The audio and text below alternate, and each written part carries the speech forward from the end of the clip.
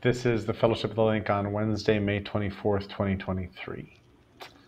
And what fellowshipy things are in the air?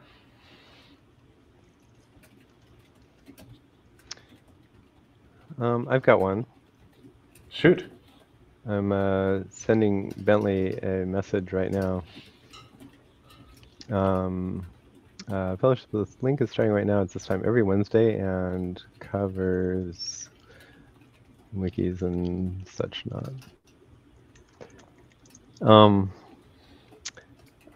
Bentley Davis, who is friend to some of us, is looking for a new way to host his website, and so he's looking at static site generators, and he ended up bouncing around and looking at Massive Wiki. So he's kind of mashed up Massive Wiki Builder and Eleventy. And we had a good chat this morning about Massive Wiki and Massive Wiki Builder and Bentley's project. It sounds like he can kind of fold what he's doing into the Massive Wiki umbrella, which makes sense because he's interested in Markdown and links and things like that. He's got a little bit different. One of his wishes was that as he makes a blog post, it would be nice if he could put the image files right next to the blog post so that you could grab a whole directory and put it someplace else as a nugget. The Massive Wikis that we've built so far, Massive Wiki Builder lets you do that, no problem. But the ones that we've built so far, we tend to put the images all in a directory called _attachments or _images, just to keep them out of the way of the files, the MD files that you're usually looking at in Obsidian. But there's no reason that you have to do it that way. So Bentley's way to do it would be perfectly fine too, and useful when you're making nuggets. So anyway, out of that conversation today on Massive Wiki Wednesday, Bentley's suggestion was, how about if we come up with a table of what we think are the core features of a builder of Massive Wikis. And then as he works and we work, we can kind of keep them synced up, or at least know that we might be diverging and should talk or something like that. Hey, so we're starting a table of, here's what it means to be a massive, to be building Massive Wikis. You have to use Markdown file. You have to use files. You have to use Markdown files. You should build the whole repo, kind of irregardless of directories. A lot of static site generators have specific ideas of how you need to set up their file hierarchy, and Massive Wiki Builder is more agnostic about that. So on and so forth. Yeah, I imagine that's probably why he used Eleventy, because it's probably the most neutral in that regard. Yeah. Yeah, I was looking at his repos, browsing it on Mattermost, and I think that's really cool. I think that's a good idea. A lot of the Massive Wiki stuff is great, but yeah, I agree that it'd be nice to have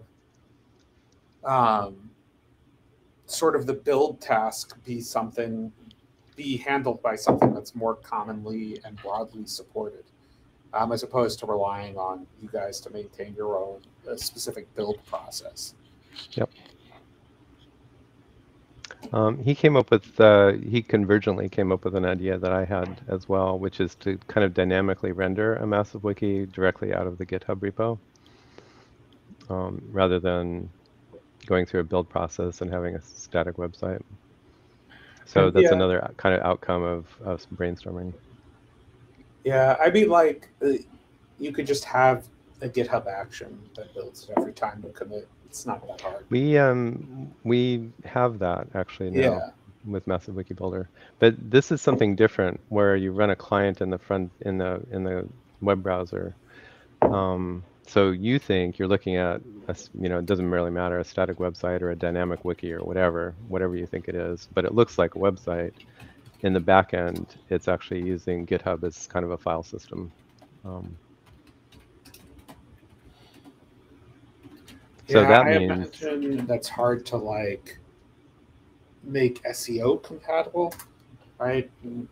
Yeah, it would be compatible with the way we do Massive Wiki Builder right now, and it would also be anybody who has a folder of, a docs folder with markdown files, anywhere in GitHub is all of a sudden something like a massive wiki, without having to build it, without having to ask them, without having to, get them to figure out what massive wiki builder is, or figure out how to install Python or Node or whatever.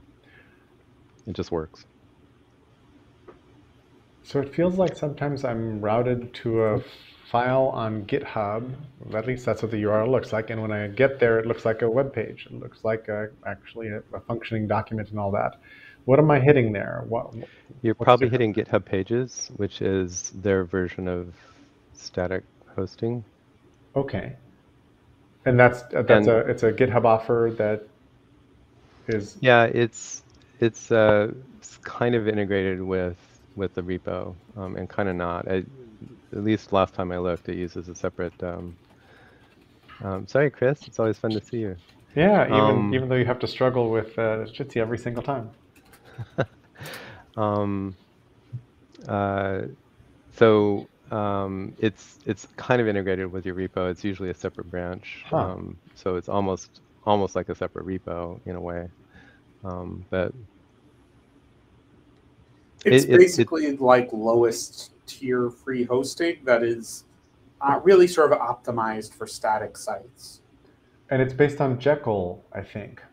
Well, Jekyll's just the default configuration, but like all of the 11T sites I've shared here, Context Center, all of that, that's all GitHub Pages using a build task with 11T. Though you could use any static site with it. So right? All it needs is to output HTML at the end. The Jekyll thing is kind of the equivalent of Massive Wiki Builder, and GitHub Pages as an infrastructure is our equivalent, what we use Netlify for. And what is 11T adding to the solution? It's another builder like Jekyll or Massive Wiki Builder. Okay. And so none of what we've talked about thus far would make Massive Wiki more of a wiki, by which I mean editable in place with concurrent writers. So the code name for the way I've thought of that front end thing is Zircon. So I'll say Zircon. With Zircon, there's an idea that just like like an old style wiki, there's an edit button, edit this page button. And you can actually feel like you're editing the wiki. You are editing the wiki, but it flips the page into edit mode. You type stuff, you click save, and it updates the GitHub repo on the back end. But it's not doing concurrent. Is it doing record locking, or is it doing any kind of? It would probably be last edit wins. Okay. And there's another wrinkle, which is, Pete, you didn't talk about authentication in. So there would be kind of an anonymous mode if where somebody gives you that browser, Zircon, embeds their authorization to edit GitHub stuff. I guess you have to integrate that with the person who owns the wiki. Or you can get something fancier and do fork compiles, or there's a lot of, or you could use your own GitHub credentials. There's the authentication piece. I kind of glossed over it, and it gets more interesting fast. But is this the same thing you were calling Zirconia before? Yes. Okay, and that's complementary or different from Opal? Different.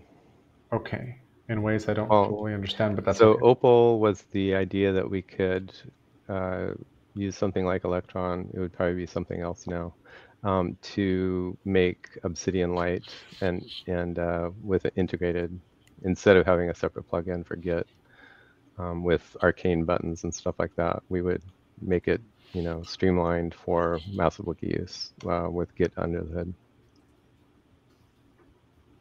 So much simpler version of Obsidian without all the bells and whistles and extra features and plugin capability and stuff like that. Gotcha. And do any of these things play nice with operational transformation or CRDTs or anything that makes concurrent work better, easier, Excellent happier? question. They're kind of disjoint. You could put them together and you don't have to. I was wondering actually in the call today if we could make a line-oriented CRDT to replace Git. That would be awesome. Okay. And then I will say that Rich Burden's system is built on Echo, which is the eventually consistent hierarchical object database, which is based on CRDT. That's an aspect of DXOS. Is there a link to that? That he's already built. Yes. Well, let me give you, I don't know that I have a link to Echo, but I have a link to DXOS, which is his project. And it's got a lot of docs, I think. A lot of docs.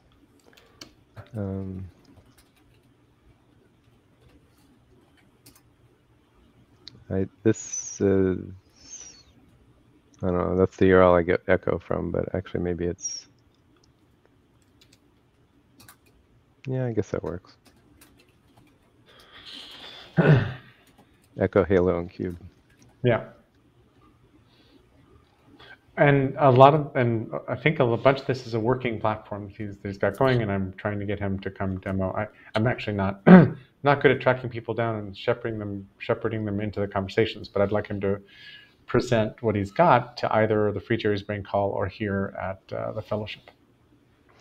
I've got an oddball wish, which I live in a community where I participate in a community where somebody's super excited about spatial web, it's called, which is, it seems to me like it's overlapping a bit with DXOS or Solid or IPFS. In a way it doesn't. Yeah. I think of spatial web is obsessed with geolocation in a bad way, and that detracts from everything they may be trying to do as far as I'm concerned. And this is just an amateur. Everything has a physical location. Shouldn't you be able to reference it? I have significant problems with spatial web. Yeah. For me, I've like set it aside out of the range of candidates for what the next platform could be. In the community I'm in, there's a strong champion who, you know, who's going to continue to bring it up until we all are living in the spatial web, or until, you know, we convince them that it's not what he thinks it is. Yep. Totally understand. Is the spatial web something you guys are familiar with? Have you heard of it? We'll put some links in the chat. Is on. Yeah, I'm not familiar with it. I put in the idea. There's two main things: HTSP, I think, and HSML, and HTSP. I'll put the link. So with the amazing powers of those two IEEE standards, they're standard track IEEE things, which means they're blessed and amazing and wonderful. Sorry, I shouldn't be snarky. IEEE does many wonderful things. I was appreciating the snark. I appreciate 802.3 and 802.11. And probably many other IEEE things that I don't even know they exist. Anyway, the idea is between HSML and HSTP, we have all the tools that we need to specify all the things, to have all the things interoperate. IoT, AR, VR, data. They're even kind of subsuming one of the languages like Lexon. I don't think it's Lexon that they're using, that is both machine readable and also code. Sorry, machine readable and human readable. Interesting. And maybe I'm all wrong about this, and the spatial web is the one that wins. Yeah, who knows? It's a toothpaste. Did you all read the article about Ron Popeil many years ago? I think it was titled "The Pitch Man." It rings a bell, but so do you know about Ron Popeil? If you watch late night TV, you would have seen his pitches. He was like, "Here's the pitch man. I've got it." It's yet another Malcolm Gladwell article, but he was one of the original like dudes who'd stand by the side of the road and sell you a potato peeler that was better than everybody else's potato peeler, except he would invent a bunch of his stuff. And I hope that link still works. I didn't test the link right now. Because Gladwell moves his archive. It actually goes to the Bomber Mafia right now. Oh, good. Anyway, Popeil was like a genius of selling stuff and then inventing stuff that people would just go buy and spend some money on. But he could convince you of it. He was like a fabulous stand-up pitchman and tireless, absolutely tireless. Sorry for the distraction. We now return to our regularly scheduled program, which was already in progress. Michael, nice to see you. We were talking about Massive Wiki futures and projects for building site generators, a project called Zircon in Pete's nomenclature for Massive Wiki at this point, and how that fits with the rest of the constellations of stuff that we're talking about.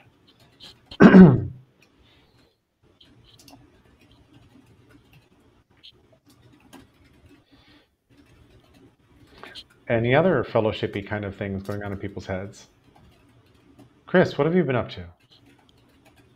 I've been thrown for a loop with some family health issues lately, but sorry. It's eaten up a lot of time, and now we're just trying to like make it through the end of the school year with the 12-year-old, so that we can actually go see the family off and away. How many weeks left in the school year? In yours? Probably a week and a half. Oh, good. Maybe tops. So it's not too bad. I haven't been keeping there's some interesting stuff I've seen, but I have to process it before I can. Yep. Spit it back out. Sorry. Go ahead, Arm. I was going to say, I thought some of the Blue Sky stuff has been pretty interesting. They open sourced their like actual app, their web app, and they open sourced their algorithm with the idea that anyone could build a like Blue Sky app that interacts with the spec, that interacts with the stream and gets like a different version of suggestions and algorithms. I thought it was really interesting to watch. I haven't had time to play with it, but like in terms of like social networks, I feel like this is a sort of best practice, right? I think we're never going to get away from the idea that people want algorithms to decide what they see in social networks because there's too much stuff. But being able to see what the algorithm is that's actually live, unlike Twitter's, which is just a released version, and then being able to create situations where you can sub in your own algorithm based on what you build yourself is something really cool. Blue Sky has been very interesting personally to me, both because of the technical spec, but also because like I think they're doing the right stuff. And that's pretty interesting to see because I can't think of the last time I saw an entity of that type doing the right stuff. Well, will they get the sociology and adoption right? I don't know. That's the big theory, right? The question of if you do all the right stuff, does the community form itself into the right shape? And they're betting, yeah, you do all the right stuff, you get the right community. I'm not so sure, but hey, they're opening up a lot of tools that people can try to approach this problem with, which I think is exciting. I mean, look, it's the best you're going to get out of a company run by Jack Dorsey in Silicon Valley, et cetera, right? Mm-hmm. Is it open source? Yeah. So if they're not doing it right, somebody might do it right. Exactly. Might do it right for them or might do it right as themselves, right? I think it's... Yeah. Does anybody remember Orkut? Raise your hand if you remember Orkut. And I took a picture of the Orkut license plate. Oh, nice. And just apropos what you were saying, Pete, about which way might it go, but Orkut became like a Brazilian hotbed because a whole bunch of I've forgotten who it was. Somebody we know, a social media maven, went down to Brazil with a whole bunch of logins or whatever and convinced everybody to get on Orkut, and it worked. It's like Orkut suddenly became like the Brazilian hangout, and everybody else dropped off. And that was from 2004. kind of like adopting Bitcoin, but it went right. Yeah. So, what if you were running Blue Sky? What would you do to track better? Yeah, right now I think it's very difficult to know what I would do better than what Facebook is doing.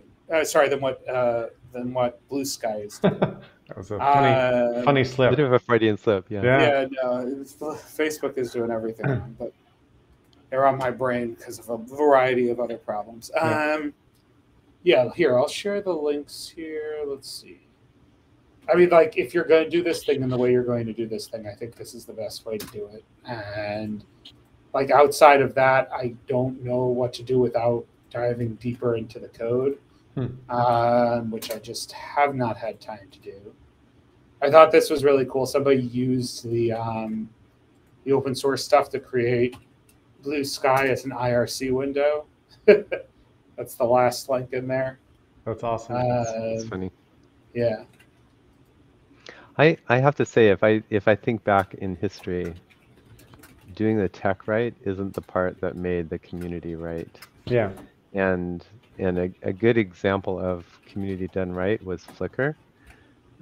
And they did a lot of cool things with the tech, and they were gentle but effective community moderators. But I think the thing that really kickstarted Flickr was the fact that they had a built-in preset community of people waiting for game never ending.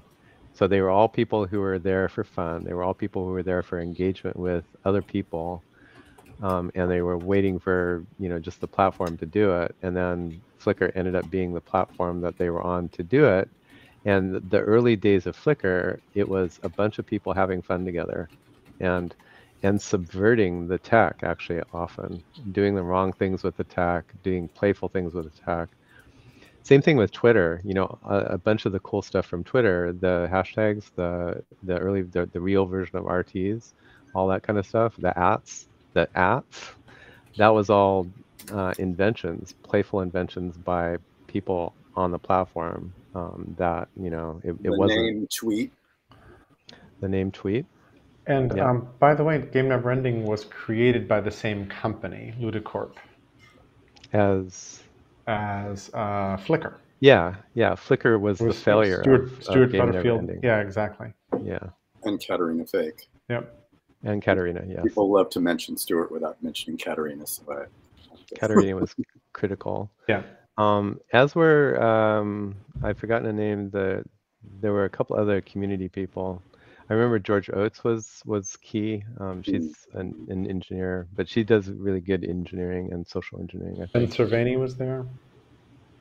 Paul Lloyd. And there are so many individual communities that were there. Yeah. Yes.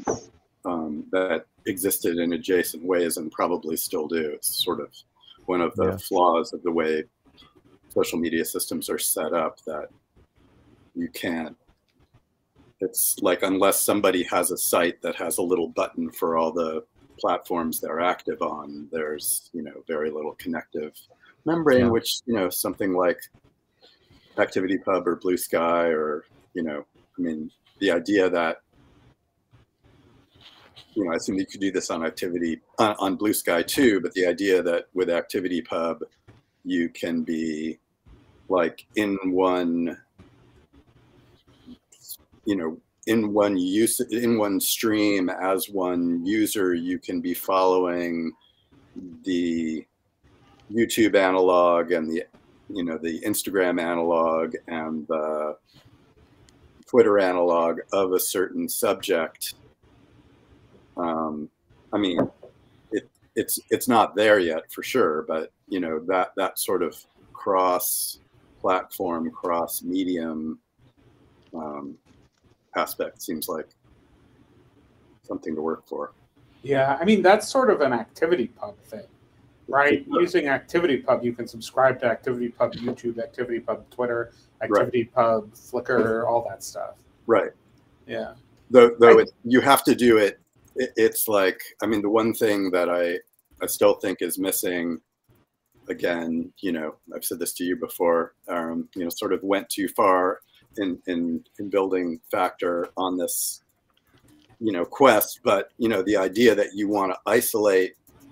Yes, you can follow all those things as a user, but unless you create different user identities, you can't compartmentalize the following on the experience. Like you can put them all together, but you can't tease them apart by subject matter so easily in one identity.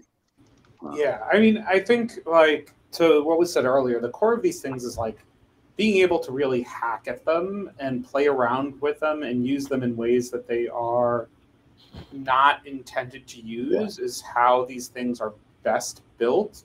Yeah. And as they become more and more restrictive, the ability to use the platform is less and less effective for that type of good communities. I'm trying to find the blog post about this, but like there's a concept about this in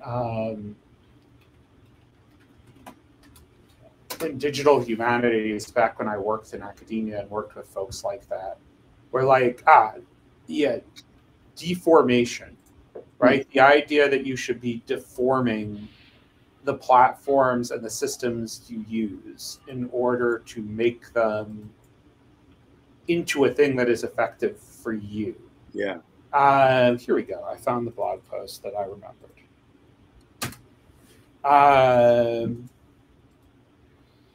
I'm going to make a note of this.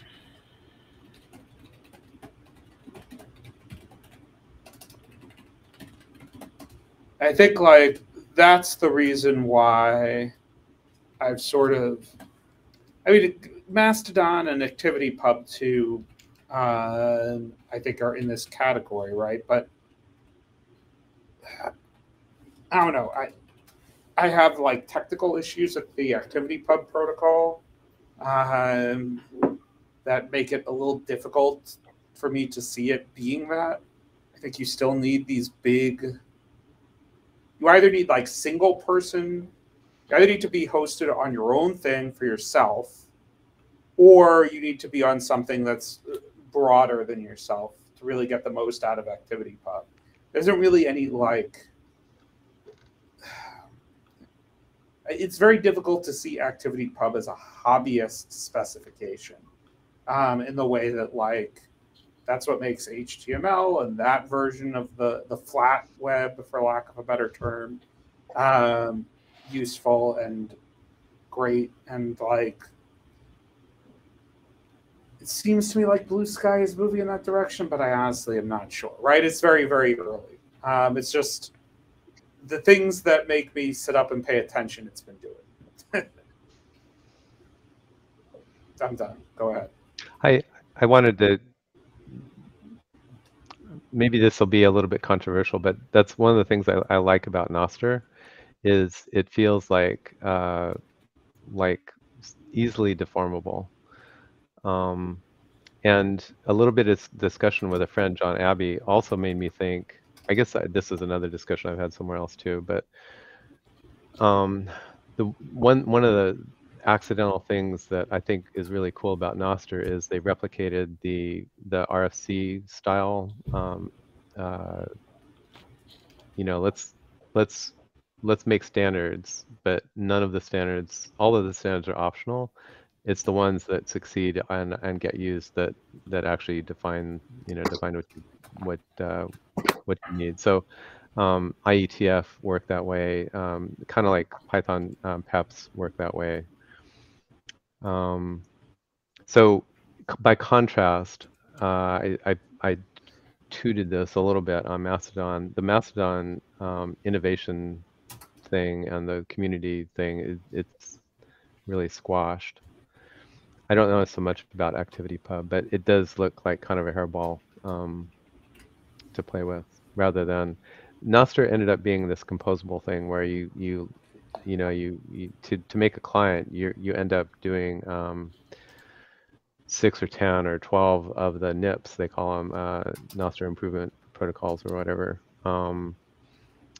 You know, and together the different clients and servers and stuff are competing based on fitness, and if there's a new modular component that comes up, say micropayments, somebody will implement it, and then their users will say, wow, this is super fun to use, and then other clients will pick it up and implement it, and so you get this nice marketplace of ideas and iterative development, and composability, deformability is built into the into the community, and the use of it. Yeah, I mean, I think that Nostr is really interesting too. I think that I was very hesitant of it initially, but I am sort of moving more in its favor, because I am, like I said, I am very interested in it conceptually. I think it's still pretty narrow for what it it has a very narrow thing that it is intending to do. But I think that's fine. Like, it's good. Like, we don't need everything to do everything. And that is great. It's very narrow for what it wants to do. It's very narrowly wants to do a specific thing. But for that thing, I think I am more positive on it than I was before. And I like the idea of it, right? This sort of very unanchored standard, right? Where you do things and the standard does not require allegiance to a particular domain in order to use it. And I like the idea of the delay friendliness. I don't know I think we might have discussed it in this group, but have you all seen the website that's like solar powered, where it just sort of turns off when there's not enough sun? Missed that one somehow. That reminds me of Secure Scuttlebutt, though. Yeah. Here it is. Low Tech Magazine is what it's called. Oh. Let me share this in the chat. So, like, I think conceptually, like, this is a really cool idea, right? Like, you build the website with the idea that it has accessibility, like accessing it as a non-urgent affair, right? It's not going to be the same for every single website, but for websites like this, for systems like Nostr, arguably for systems much larger even, right?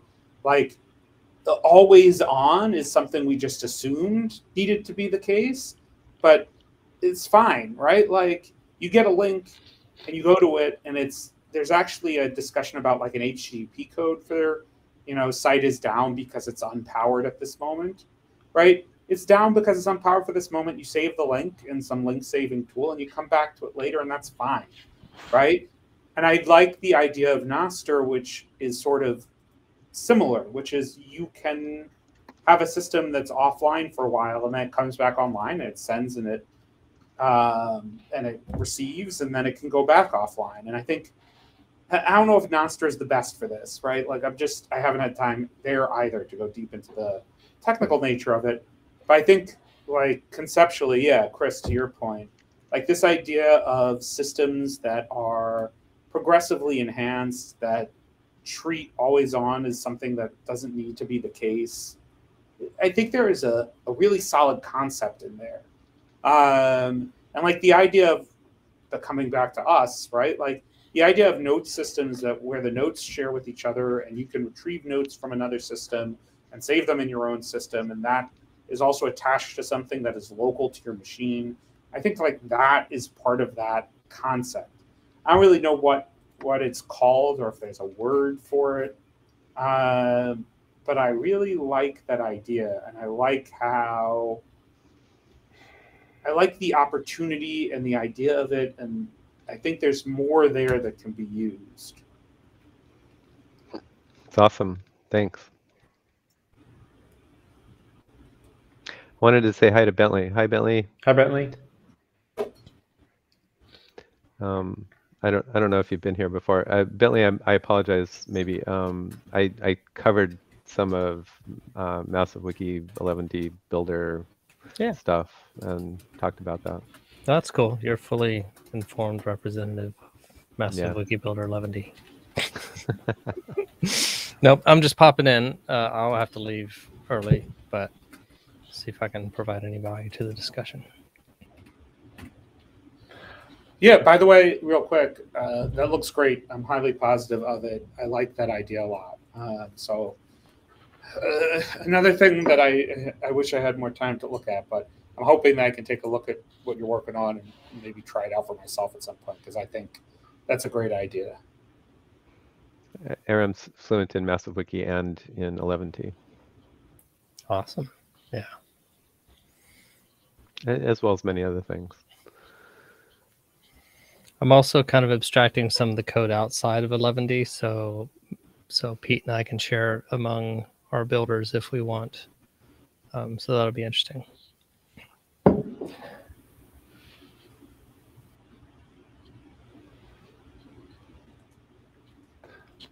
What else is interesting? Have any of you played with Mem much? Any bit? What is that? Mem. It's a Roam-like note taker. Yeah. Sorta. Or not? I haven't played with it much, but it looks interesting, and I was. It has the single player mode aspects that single player mode coupled with ability to share communally, and I was wondering before I spent a lot of time with it whether anybody else had. The other thing that I'm tracking that I actually haven't gotten access to because it just came out is a board. I don't know if you've are any of you familiar with Postlight Studios in New York? Okay, so Paul Ford and Rich Ciotti sold, I think they sold Postlight to its employees or something nice like that, and left and set up a consultancy. And then they just came out with a product called a board that is basically, kind of kills me because it's like exactly the MVP of Factor that we should have just released with, and they did. Oh, wow. And it's you can sign up for the list, and it's, they're inviting people over.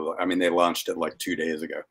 But it's basically a thing for you to save links as cards, put them in stacks, and then share them and comment on them. It's a lot like Factor without the RSS feeds and the more complex stuff. And knowing what I know about them and how they build, I'm inclined to think it's going to be not bad. And it's, I think they have I think it might just be aboard.com. Yeah, it is. Yeah. And it doesn't look like they're being very ambitious about it, which is cool. Though I don't think they're open source, which is too bad.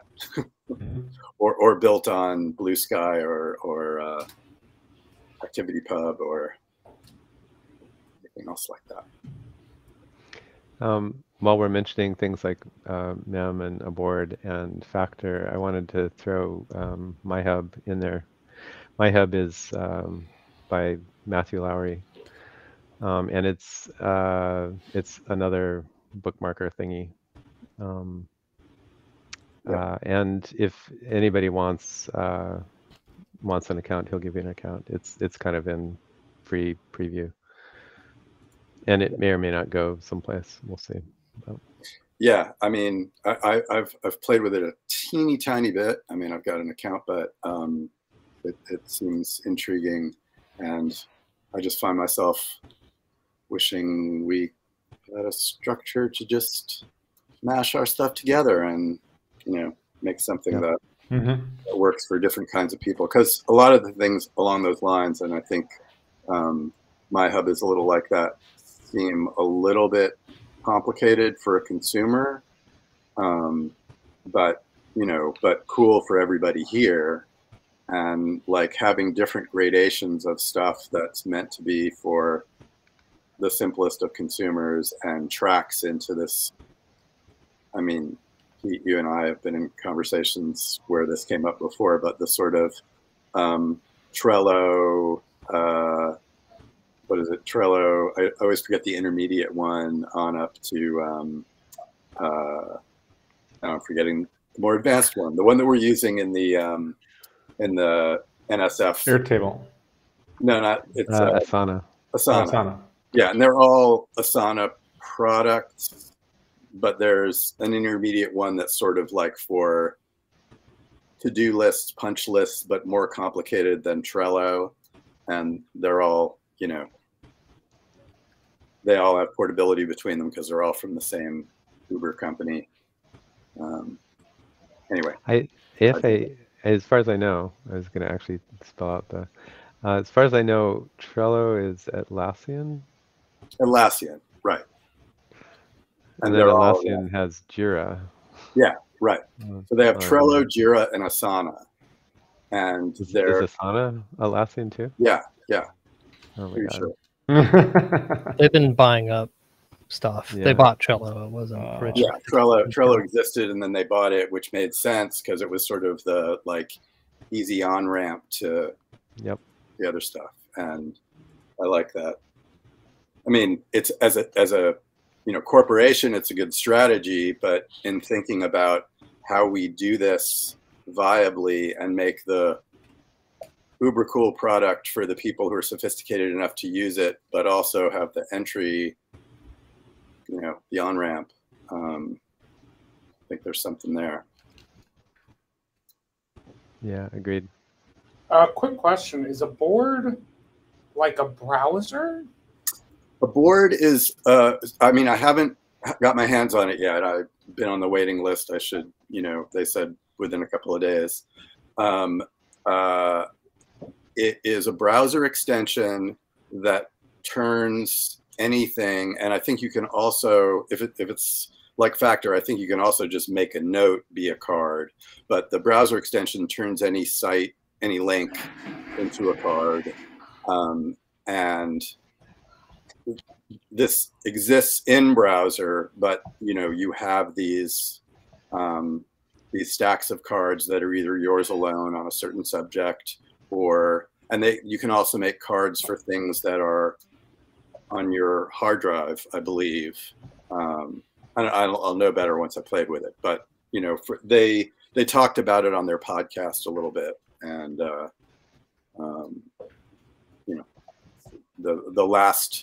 last two Ziotti and Ford podcasts have been on the subject, and if you've ever listened to their podcasts, they're kind of adorably bantery, but there is some information in there. That's interesting. Yeah, I've liked all of Ford's previous work. So yeah, interesting. Well, I signed up. Maybe I'll get access at some point. Yeah. So I can't we were saying that Atlassian had bought Asana. I'm seeing no proof of that. Well, let's look at Atlassian and their product offerings, because that'll tell you. I'm pretty sure there are like 3 or 4, and I thought Asana might be one of them. Gotcha. Pretty sure, yeah. Yeah, I don't think so. Products, Jira, Confluence, Trello, Jira Service Management. I don't see it. It's Confluence. Sorry. Yeah, it's Confluence.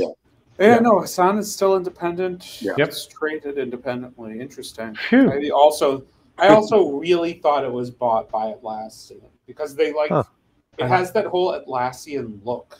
And I didn't think that Justin Rosenstein would sell to anybody like that. So I used to use Asana a lot when I was a freelancer. I did like it as a project management tool. It was always very interesting to me that it was like they basically just took out the version of project management they did at Facebook and turned it into a standalone product. Mm-hmm.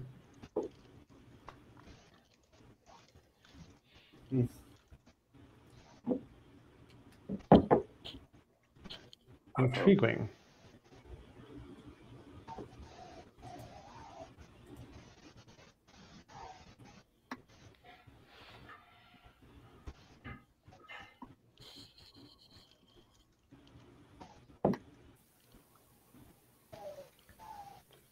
So I could bring up an old topic. Please. We talked about kind of a centralized inbox. And I can't remember who. Someone was saying that they don't want everything in the same app because they would get all kind of mixed up. And I wanted to challenge that that framing, because it's not the fact that they need to be in different apps to keep them straight, but they need to be in separate buckets, right? You need to have separation. But I shouldn't. So it's nice that I communicate with some people through Slack and some people through Mattermost. But every once in a while, I have a community that's in both, and I don't remember which one it was. And if I could take this channel from Mattermost and this channel from Slack and put them in one central place and a separate bucket from everything else, including emails, text, everything, Facebook, regardless of whether it's legal or not. Because what I'm discussing is patently illegal in several cases. That's still kind of one of the side quests that I'm hoping for. And then you ought to be able to own your tractor too, but yeah, and your seeds, and gosh. it's interesting that I could have a communication with a friend and a friend can communicate with me, but I'm not allowed to access that except through their predefined it is craziness keyhole. So it might be interesting to challenge that by building a system and then saying, come and get me. Absolutely. Could pry it from my cold dead hands. Yeah. The idea, I mean, when you think about like postal law, and sorry, some of you heard me say this before, but you know, just that the idea that you aren't allowed to read your correspondence to and from somebody. It's illegal for anybody to do anything with it while it's in that envelope in transit. It's a federal crime for them to, like, you know, record anything about it. And you and the other person have complete access, I mean, putting aside the physical, which piece of correspondence ends up where, you know, you have complete access to that, independent of whether you use this post office or that post office, and challenging that legally on that basis, I think is a really, really worthy thing. I mean, I've been in some other conversations with other people about that as a kind of nonpartisan legislative fight worth having. That all your communication and data, you know, should belong to you. High bar. Yeah. Yeah. So it'd be nice to have a little kind of standard system that allows you to scrape anything from anywhere and put it anywhere, which I guess you can kind of do with, you know, you could hack it together with, I can't remember the name. It used to, I mean, if then that, or it's many kind of different replacements and newer versions. You can hack something, but to make something kind of more like muggle friendly. So a couple things. One of my pet peeves of the modern communication environment is when messaging happens everywhere and there's no unified search, at least, for where the hell the thing happened. And I don't remember which Slack channel it was in, or if it was a LinkedIn message. I'm totally lost. Like things are just hiding all over the place, and it's very hard to find them. So that problem is huge for me. I totally agree. I might be able to back into where you're going, Bentley. I don't know. Have you heard me describe Linkido before? Not Upketo, but Linkido? I might have. You mentioned it. I might have But I in don't Future remember. Spring conversations. Briefly, a long time ago, I realized I was using 8 different word processors on any given day. And at that time, it would have been Outlook, Word, PowerPoint, WordPress, and a couple other things. And I'm like, and they all had a different command for how you embed a link and whatever. What if you could take your favorite text processor and pop it out of the interface and teach it how to push and pull files to any of those devices in the right format appropriate for that device? So you would use your own editor, and if it was Emacs, let's pretend I love Emacs, which I do not, then my version of Emacs would know how to push a blog post out onto WordPress, onto the WordPress site. And I wouldn't have to worry about the WordPress editor. It would just all kind of adapt. And so you could then flip and sort of whir through it. There was an added piece of this. I had Linkido Fast and Slow, which was, I hate the notion that humans can't multitask. I just saw a post about that this morning. I'm like, some humans are really good at it. It might be just a switch or a variable. And what if we optimized our tools for Linkido Slow was cover everything else, distraction-free, deep focus in one thing. Linkido Fast was, how do I use this little pop-up editor to go do a whole lot of stuff and now I'm adding in features like, oh, I see this interesting post. I know that I should repost this to 2 lists and forward it to 2 people with comments. And how do I do that at super hyper speed? Oh, I want to blog about this, but not now, later. How do I put it in the queue for that? Oh, I need to add this to my brain. But how do I execute lots of different things on the flow that's coming at me all the time? That was sort of Linkido Fast. And last point, the problem with pulling something out of Slack as just a message or out of email or out of text stream is that I get so much knowledge from the context that each of these messages is in, the tool it's in, the previous messages, the thread. That's how I reload into my head what the hell was going on at the time. So I find it hard to imagine a unified interface where those things would commingle gracefully and I would still be able to figure out what's going on and what it's going to look like when it goes back. So that's a lot of stuff all at once, but that's kind of where your idea takes me. Yeah, in response to that, I think that that's the beauty of the card that is a link to the context. That you want to be able to search and get the search result that says there is something from this person using that word that you searched on in this Slack conversation. Click, go to that Slack conversation in that context. It's not necessarily saying that everything you ever do is going to have to exist in this one app. Mm-hmm. It's that this app is going to have this connective mycelial, to use your favorite. Go mycelia. Yeah. Yeah. And then also, so that kind of brings in, I mean, really what this is getting to is, into your word processor thing, is being able to have custom interfaces.